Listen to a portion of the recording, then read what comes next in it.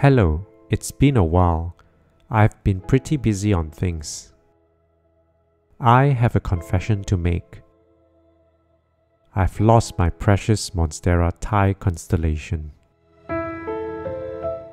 It was having root rot problems for a while, so I had to remove the dead roots and dip into hydrogen peroxide solution.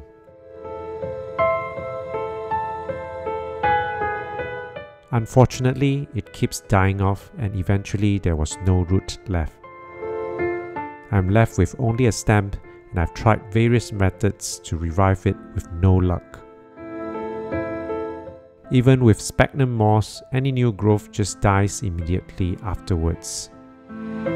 My regular monstera also suffered from root rot and sunburn. With the recent climate change, everything just goes haywire. My caladiums are losing foliage with the intense heat, not to mention some have root rot issues as well. Some of these pots are only left with a stump. Things are looking really sad right now, and honestly it kills my confidence. Then again, this does not mean that I'm giving up. That's life and I'll have to keep trying and experimenting. But perhaps no more expensive plant for the time being. Just ranting away.